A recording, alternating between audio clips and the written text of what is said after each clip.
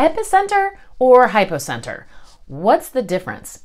So if we think about devastating events like, I don't know, hurricanes or pandemics or riots, all of those things began at an epicenter, the point where it starts, and they're all on the surface. Earthquakes are different because they start below the surface of the earth at a place called the hypocenter.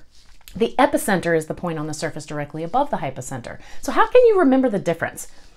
Epi is Greek and it means over or on top of, and you can remember that by thinking about your epidermis, which is the skin that's the outermost layer of your body.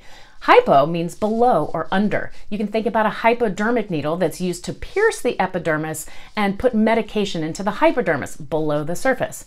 Okay, earthquakes can start anywhere from near the surface to like 500 kilometers depth. So they start below the surface at the hypocenter, and the epicenter is on the surface directly above the hypocenter. Yeah?